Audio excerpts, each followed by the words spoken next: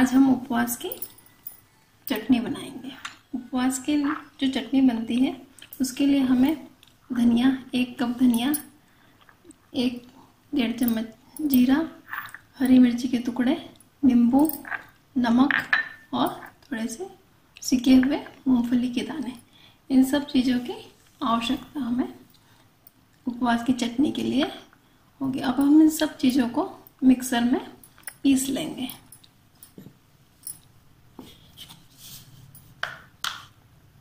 सबसे पहले धनिया डालेंगे,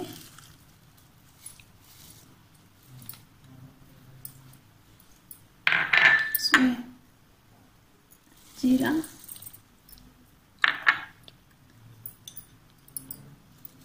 दो 3 हरी मिर्ची के टुकड़े, स्वादानुसार नमक,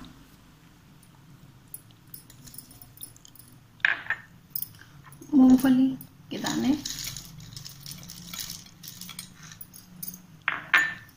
और आधा नींबू निचोड़ेंगे इसमें।